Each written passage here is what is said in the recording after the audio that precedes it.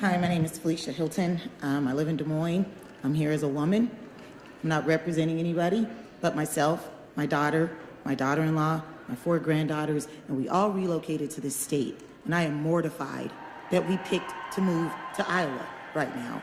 So for Kim Reynolds, Bob Vanderplatz, who I don't even know who that is, he threatened judges in a newspaper, and now all of a sudden, you guys are gonna go and sign this at his celebration of some church celebration, I hear? Where was he when Kim Reynolds was saying she wasn't gonna feed kids anymore? These same kids that you've made harder to get eligible for SNAP when Infamil is $30 or more a can? Really?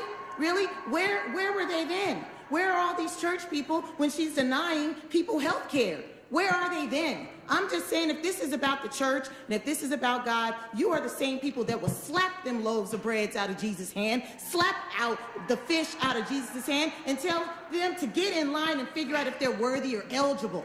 Are they eligible for this food, Jesus? Are they eligible for healing, Jesus? Are these people good enough? Is that what you're telling me in the state of Iowa, that you get to choose who this is? Yeah, you, the people that think this is a great idea. Who gets to choose this? Who does this? This is absolutely an offense to women. This is an offense to everybody. And it is offensive that you're gonna go celebrate the oppression of women at a church. You're gonna go celebrate the oppression of women at a church, but the church wasn't there when she's gonna cut the food assistance from the federal government to people. Where were you then? The church is not there. It's been over 3 minutes. It doesn't matter. This is a lie.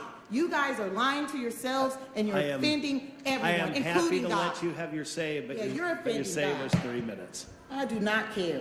This state is ridiculous. This stupid, ridiculous, self-righteous crap. You're not better than anybody. You're not better than anybody.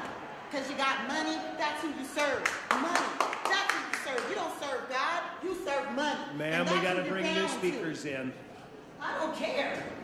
I do not care. I am so offended by everybody in this room that supports this bill.